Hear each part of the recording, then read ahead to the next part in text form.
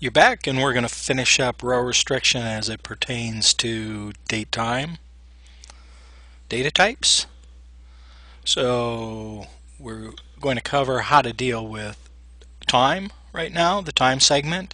Since we don't have any interesting time data in the patient account, we're going to open up the findings table and grab the first 1,000 rows. And if we look, we've got a couple date time fields, 3 to be precise, and they have the time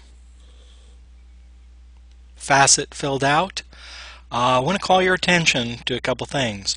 As we're looking at the data, these clearly look to be date time fields, but if we go over to the schema, we'll see the data create timestamp is actually a 26 character field, and the service create timestamp is also a character field length of 26.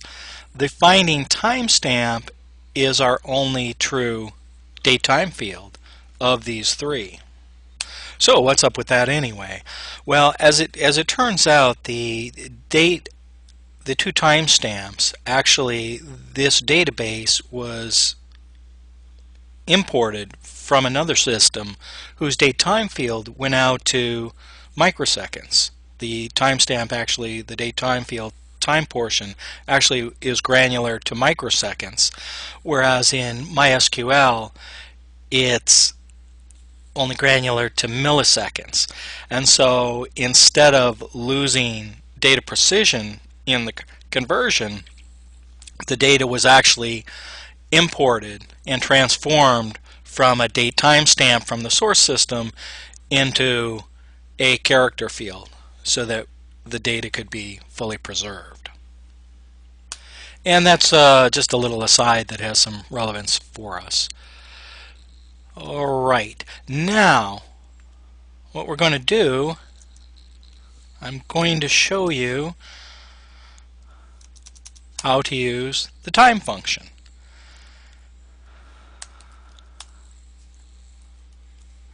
And so what we're going to do is we're going to wrap inside our time function the finding timestamp.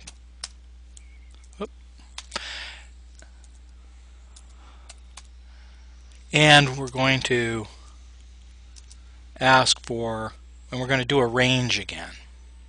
And I want to see everything where the timestamp is equal to 1445. So we'll say greater than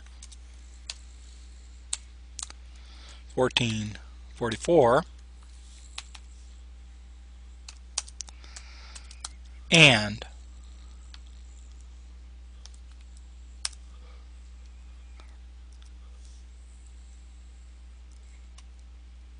less than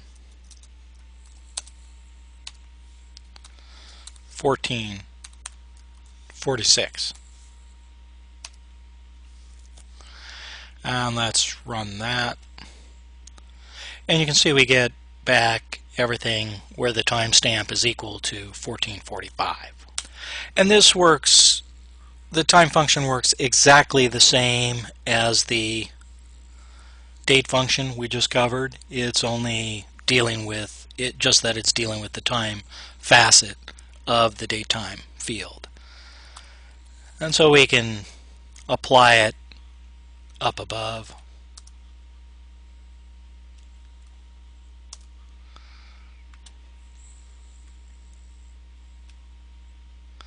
And you can see what we get back. Now I want to do a couple things. I'm going to return back to the select star. I want to do something. Let's say, for example, you space out and you forget to add the time function. And let's just run this as is. If you notice, we get nothing back. Bubkiss. Nothing comes back. And so I wanted to do this on purpose because it raises a very important point that is above probably everything that I teach you. To me, this is one of the foundational points. When you write a query with row restriction and you get 0 rows back, you always need to step back and ask yourself, am I getting 0 rows back because based on what I'm asking for, there are no rows in the database that match that criteria, or am I getting 0 rows back because I've done something wrong in my query? And I can't stress how mission critical it is that you're able to answer that question. As you're using SQL to query the database, you're doing it to do analysis.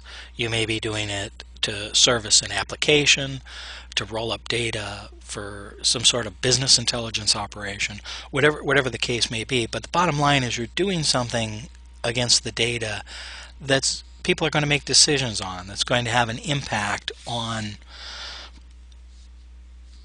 decisions that are made within your enterprise. And so it's very important that you understand when you get nothing back that you really need to unequivocally understand, am I getting nothing back because there's nothing to get back, or have I done something wrong in my query? And I just can't stress that enough. Okay, we'll add the time functions back in.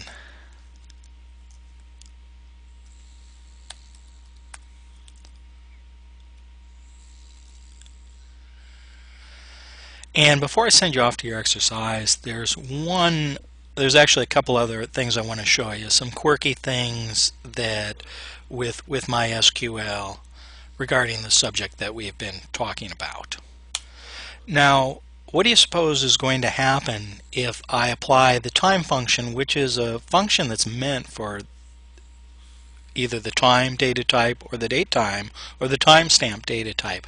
What do you think is going to happen if I take a character field, this data create timestamp, and apply it? Well, if you've worked with other SQL Server versions, your answer should be, well, you're probably going to get an error that you're matching a function to an inappropriate data type. Well, let's give that a try and see what happens.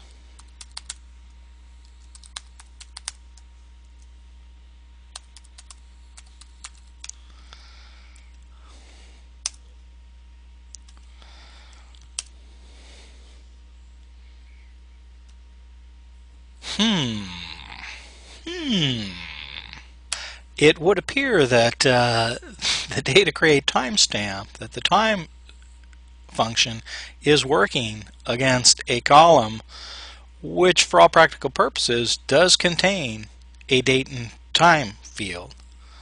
Date and time data, I should say.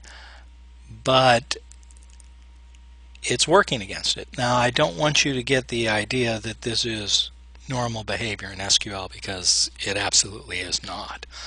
One of the quirks with MySQL.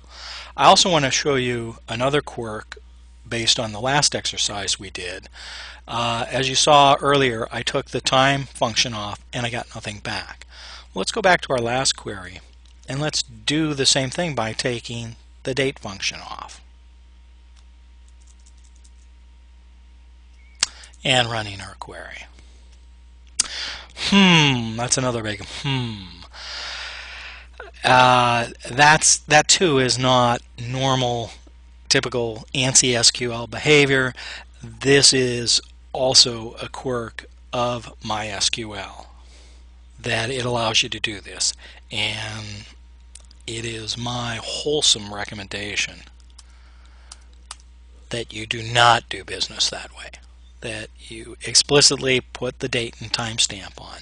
Now, in a situation like this, where it actually will apply the time function to a non-date time field, which is indeed a date time field, while that is a quirky thing, it's something you can certainly take advantage of, especially in the situation where data has been imported or migrated or synchronized from another source system, and it's had to be preserved by casting it into a character field because the precision is greater. So there you go.